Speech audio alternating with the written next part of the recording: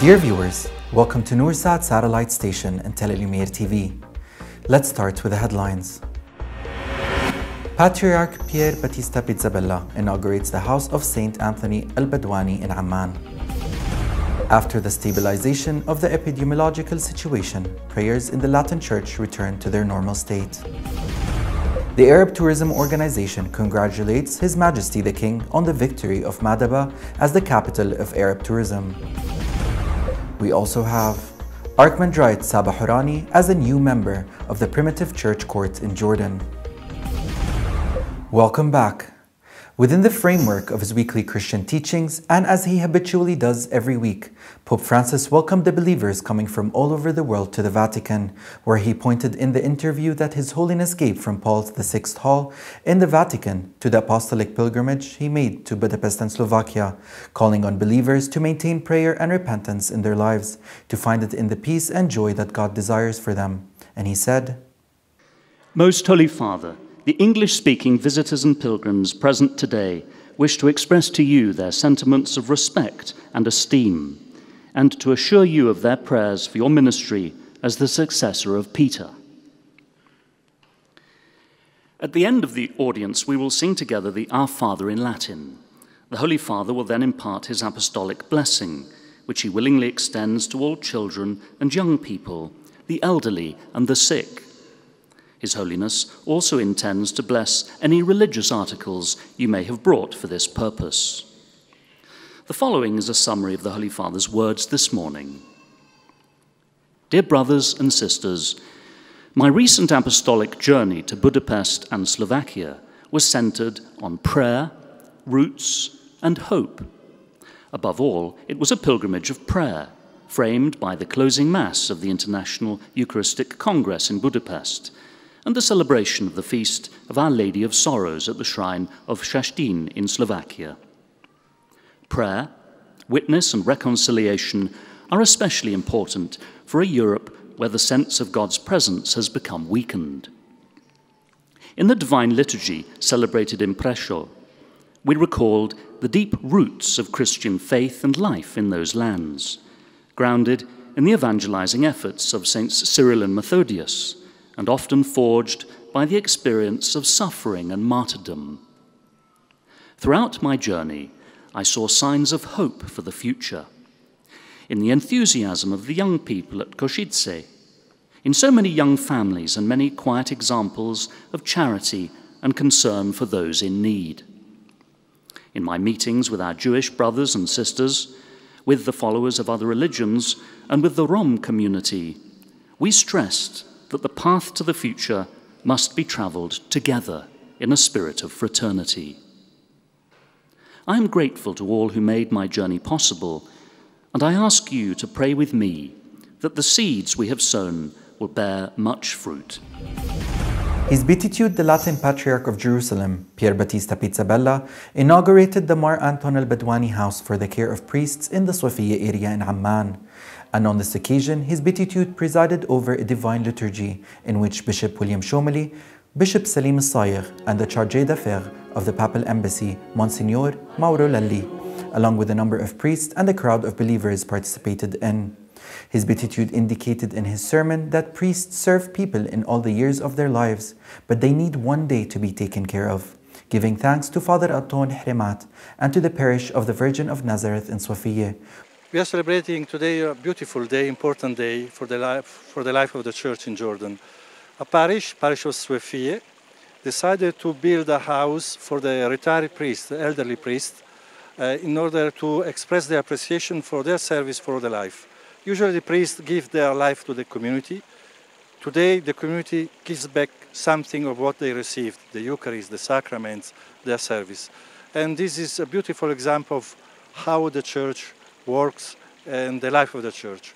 Thank God, thank the Holy Virgin, we are here to celebrate this beautiful event. Which took upon itself this project and completed it to the end. And after delivering the word praising this blessed deed, Father Hremat addressed a speech in which he indicated that this house is a fruit of the contributions of the parish of the Virgin of Nazareth, where they presented it as a token of love and gratitude for the efforts of the venerable priests.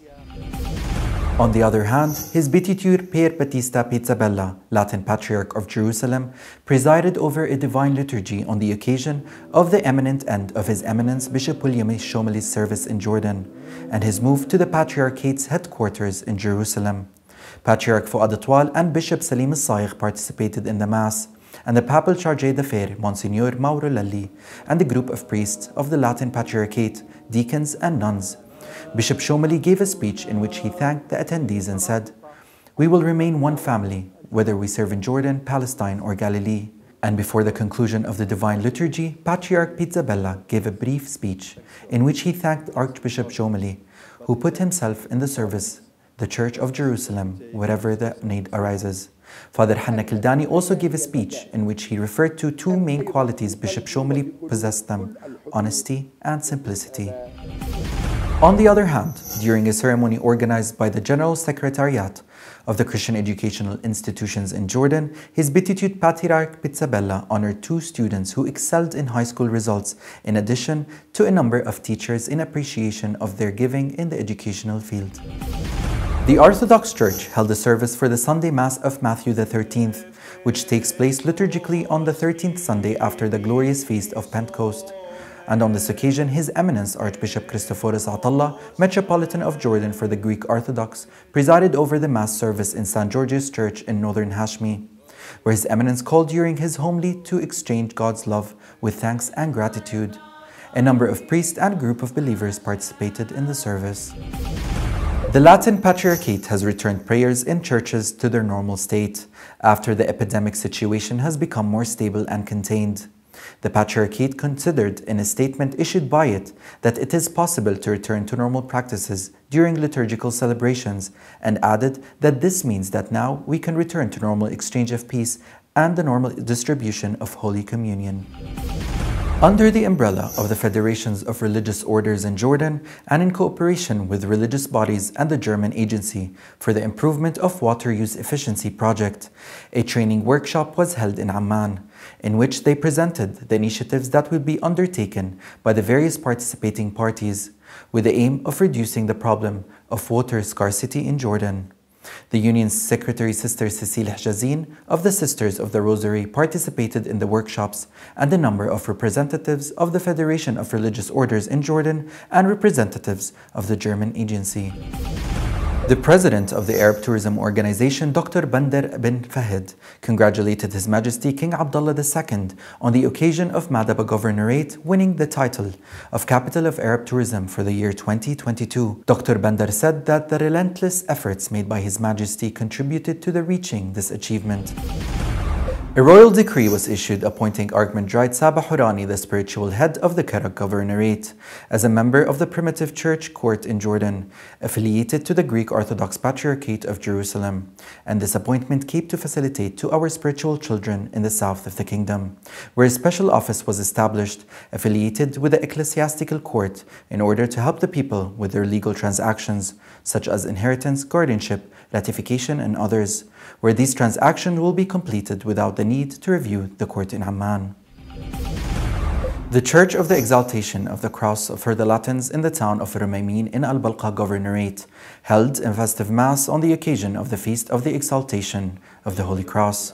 The Mass was presided over by Father Farah Hjazin, priest of the Latin parish in the town, in the presence of Father Riyad Hjazin, priest of the Assumption Church of the Latins in Salt, and 12 nuns of the Holy Mother Teresa, and a large number of parishioners from Amman and Fuhais. Father Hjazin emphasized in his sermon that the cross is the key to life and our spiritual weapon. It is a sign of the victory of love over hatred. We should be proud of this cross, being it the cross of love, forgiveness, hope, strength, and victories. Supplications and prayers were raised that may God preserve our people and our country in its security and stability, under the leadership of His Majesty King Abdullah II and the Hashemite family. The liturgy was concluded by distributing pomegranates to the attendees. A new website has been launched on the stage of the Terra School in Jabal al-Webdeh, under the management of the Franciscan Sisters, Missionaries of Mary, and with the support of the Papal Mission in Jordan. This site helps teachers of Christian education in schools and educational centers to prepare the topics for religious meetings. This site was named John the Baptist Center for Christian Education. Here, dear viewers, we have come to the end of our news, and those were the headlines. Patriarch Pizzabella inaugurates the House of St. Anthony al-Badwani in Amman. After the stabilization of the epidemiological situation, prayers in the Latin churches return to their normal state. The Arab Tourism Organization congratulates His Majesty the King on the victory of Madaba as the capital of Arab tourism. Archimandrite Saba Horani, a new member of the Primitive Church Court in Jordan.